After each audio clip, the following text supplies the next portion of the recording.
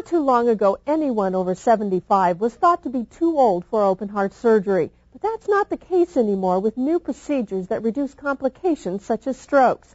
Recent studies have shown that the average age has shifted dramatically upwards for patients who go on to live healthy, productive lives after cardiac valve surgery.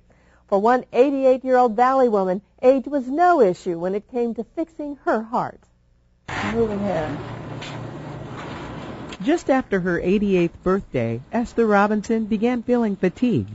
She chalked it up to age slowing her down.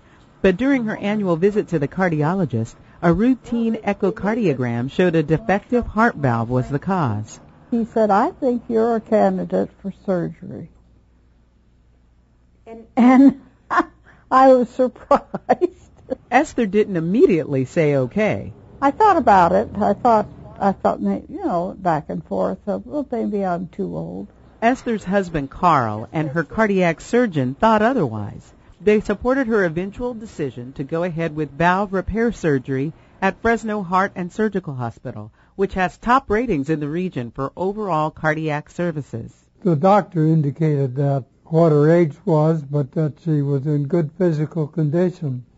And there were 60-year-olds that he wouldn't touch, and he has done 90-year-olds that have done very well. How is she doing? She's doing well. Good. Cardiac surgeon Peter Birnbaum knows if severely leaking heart valves like Esther's aren't repaired or replaced, patients have a 50% chance of dying in the next year. And a defective heart valve can often make a patient feel like they're suffocating.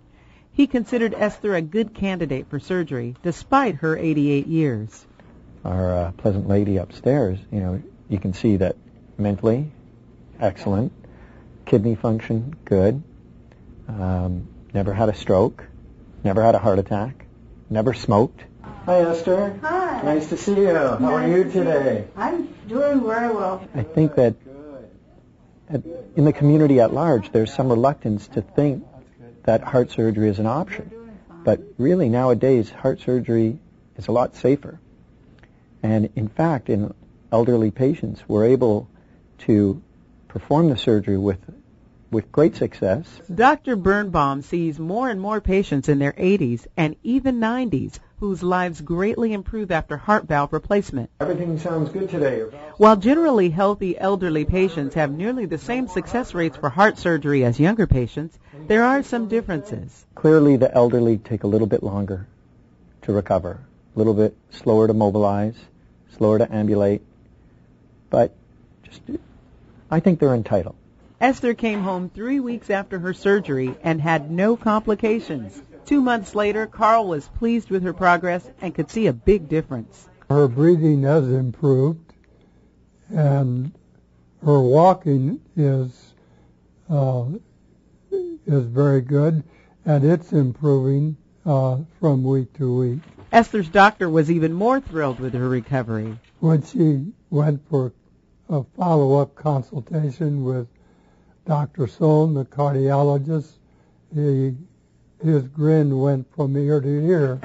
Give me the can of tuna over there. 2 eggs. Esther feels stronger every day and is happy to return to her old, active self. Well, I think that